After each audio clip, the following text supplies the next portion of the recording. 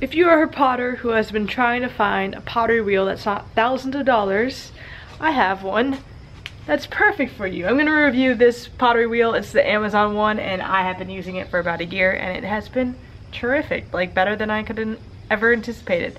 This guy is a mess, but that's just who I am as a potter. I thought about cleaning it, but you know, authenticity wins. So this is just how mine looks after a year of throwing.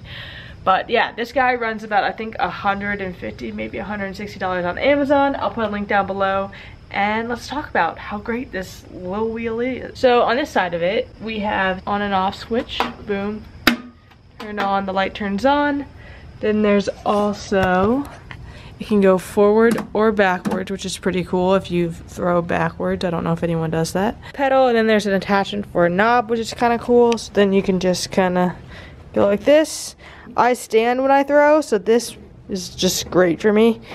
There's a little bit of a lag, but it's not bad. You just kind of get used to it.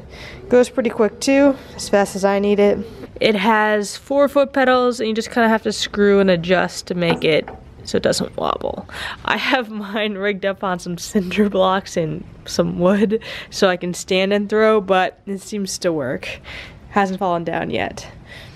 The splash pan is okay. It separates here. As you can see, it separates here.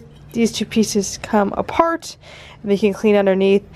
There is compartments for tools. Frankly, I don't really like this splash pan, but what I have done is I had a spare board, and I just put this spare board up here, and it kind of sits like that. And all my tools will sit up here. I usually have a mirror up here, and the biggest downside is there's no bat pins. And I know you can probably drill in holes to create bat pins, but you have to make the hole so perfect, and if you mess up, then you kind of mess up your wheel, so we're just not doing that.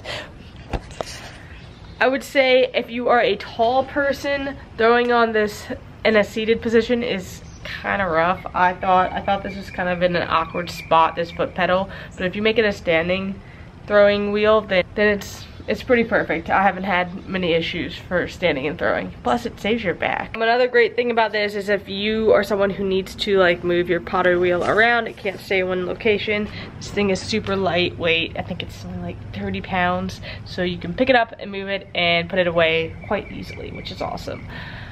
Or if you want to go travel and throw, you know, you can just take it, throw it in your car, and boom. So if you're someone in the market for a cheaper pottery wheel, I highly recommend this guy. I highly recommend it. Your $150, $160 will go a long ways. I'm 1 year into using this, and it's still going strong. Thanks for watching, guys. I hope this was a nice, quick, short review, because I like quick, short reviews when I'm trying to buy something. If you're interested in pottery or anything like that, make sure to subscribe, and I will see you in the next video. Peace.